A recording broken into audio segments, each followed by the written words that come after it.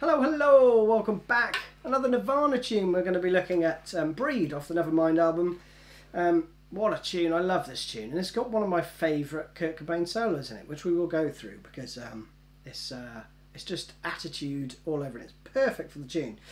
But it also gives me another opportunity to wheel out the op amp Big Muff. I've been playing this loads and I just can't get enough of it. It's such a brilliantly simple thing. I don't know why I never had a fuzz pedal before, but there we go, my loss. So settings are up there, as you may have guessed, and I've got the op amp bit turned on.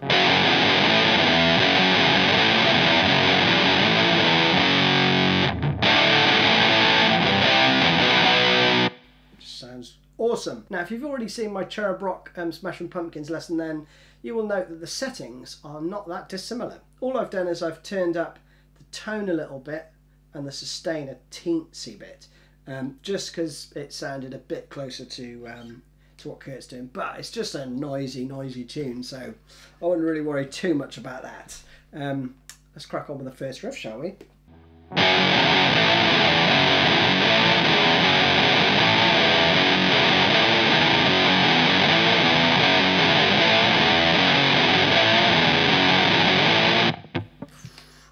Be careful, you could play that for a long time. Let me play it with the Big Muff off.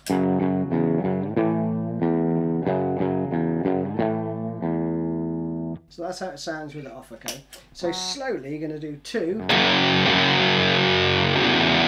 then the open E.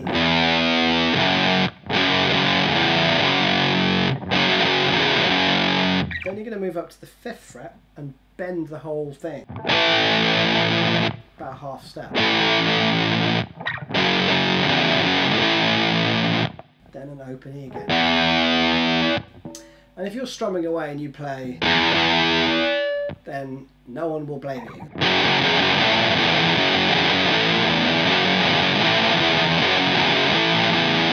So there I was playing 2 the first time and 1 the second time. But in amongst the fuzziness, you probably can't even tell. So, that again slowly.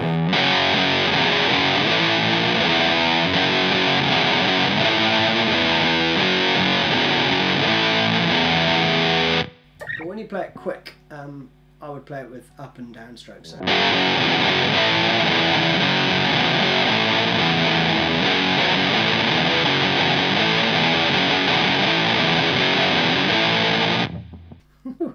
Such good fun. Anyway. The next part is the verse, and I thought that he played a power chord and alternated between playing. So that's kind of what I heard. But when I've seen live videos, he seems to just have his first finger there and, you know, kind of just grabbing hold of the neck.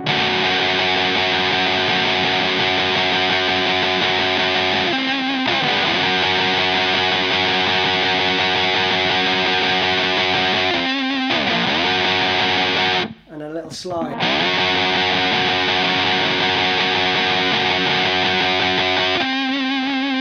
So all I'm doing there is I'm only actually really playing the D, G and B string there. And if I play it cleanly, you'll hear. So you're accenting like. So you're just accenting the 2 and the 4 as well, okay? So you're going to hit the 2 and the 4 slightly harder. So.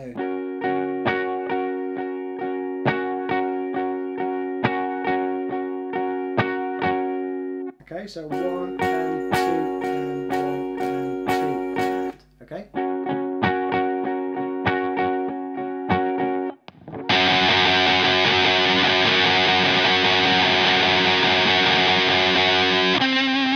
Last part is just 1, 2, 3. Sliding your first finger down 1 fret and playing the 10th fret on the D string. Okay. I think you're going to have to play that with an up string.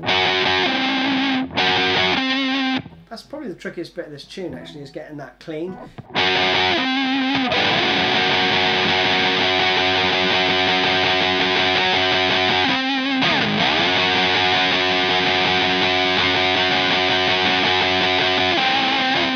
Okay, so you play that round a few times.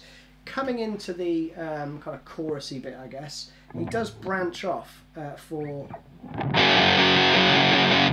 1 bar. So the third time, you're going to play this. And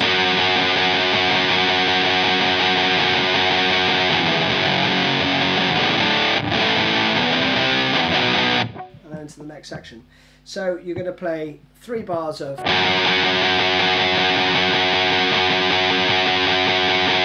Then down to the 2nd fret on the E string, which is the F sharp power chord. Okay, I think he might actually play. So there might be he might actually abandon that before the end of the bar and do a bit of a slide. So chuck that in as well if you want. So after that, you're going to go to these chords. It's a D5 to an A, C to an B. I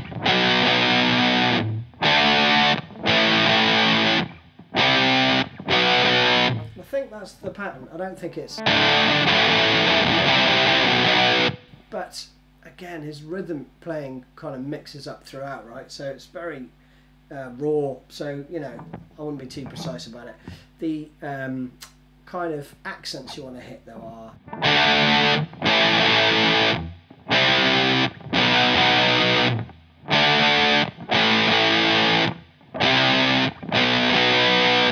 Okay, so to speed you'll hear...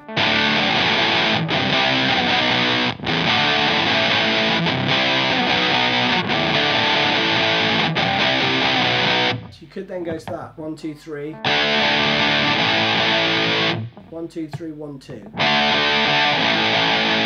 And then 1, 2, 3, 1, 2.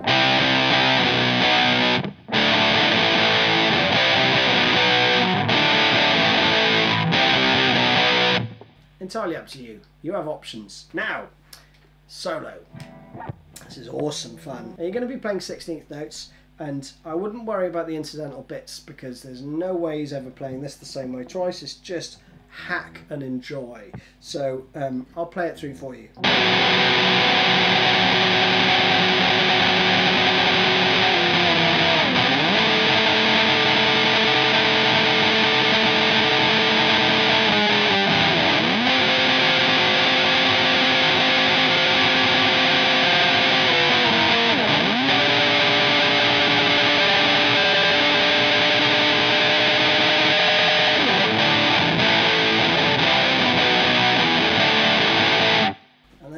Back into that.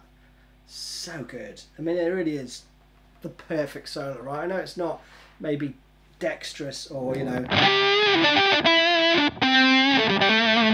know, there's no finesse in it whatsoever. It's just ballsy, which is awesome, right? It's just what this tune needs. So,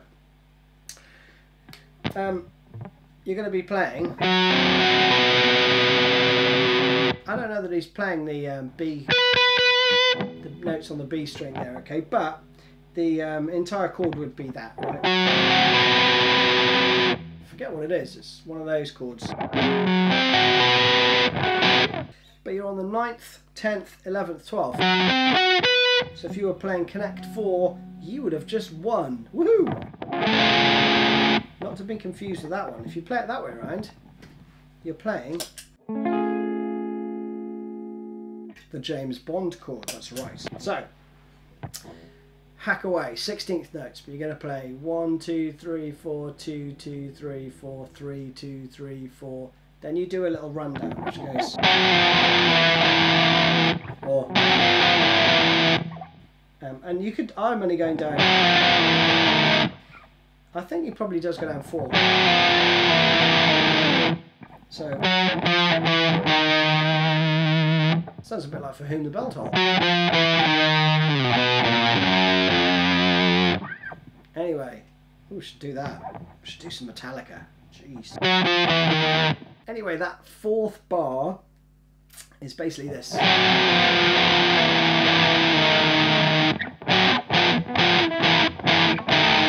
Play it however you want. You can either just slide, which is fun, or... So, the first bit a little slower.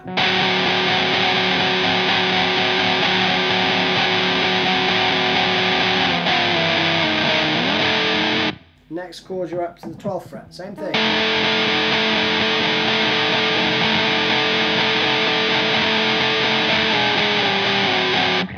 Then up to the 15th fret.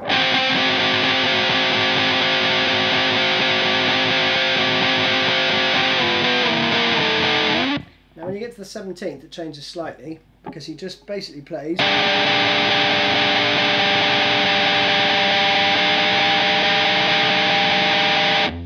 just starts to bend it up, okay? So you just do that.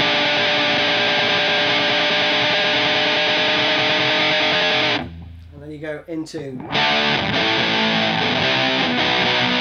back into that riff again, okay? And then the outro is just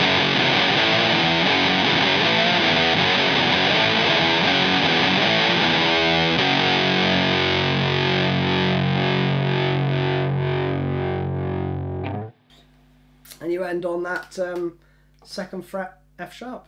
And that is it. That was great fun. I thoroughly enjoyed it. These are old tunes, and I'm sure there's a million lessons on them, so if you've stuck with it this far, then nice one. And hopefully you'll find some tidbits in it that are useful for you, because I just love working them out and chucking them out there. So, see you soon. Cheers, bye-bye.